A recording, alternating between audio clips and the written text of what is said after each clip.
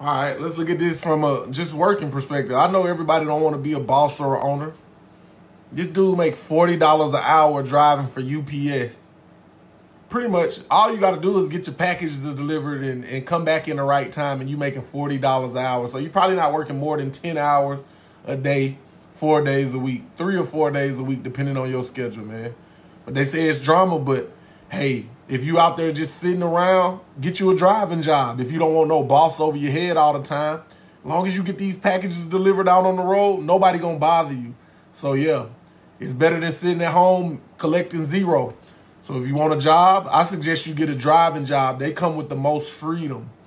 Driving over the road, you're giving yourself freedom to work at your own pace.